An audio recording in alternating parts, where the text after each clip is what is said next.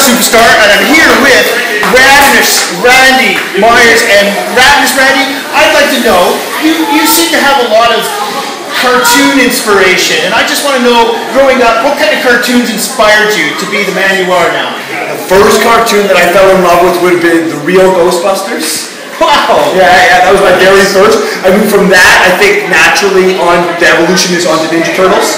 Very nice. Yeah, and then it was definitely Ren and Stimpy hit me hard, you know what I mean?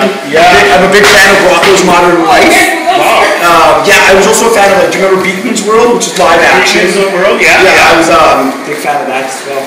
Wow. Were you ever confused as a kid that the real Ghostbusters weren't like the Ghostbusters in the movie? They were all sort of different? Yeah. And they never explained it? No, they never explained nothing. No, I was confused. And there was the real Ghostbusters, and there was the two shows, the two Ghostbusters shows. There's the Ghostbusters from the Hanna-Barbera stuff exactly. from the 70s, the monkey. Yeah, that I have no idea. What, a monkey? What's going on? What is going on here? Yeah, it was very confusing. But it was still really cool. Yeah, totally. It was a great show. Yeah, great.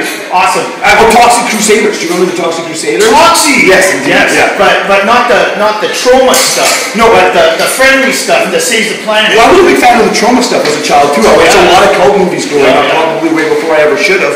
Yeah. And then as soon as I saw the Toxic Crusaders cartoon, I was like, I knew what was up, but no other kid did. Yeah, it was great. I had the whole set, and it's one of those stories where your mom or dad throws out everything in your childhood. 100%. I had the whole set of Toxic Crusaders, and it's gone. It's gone. Yeah, that's on my bucket list is a new Toxie or old Toxies. Nice. Well, thanks for your time, man. Of course, man. Great. Take care. Thanks.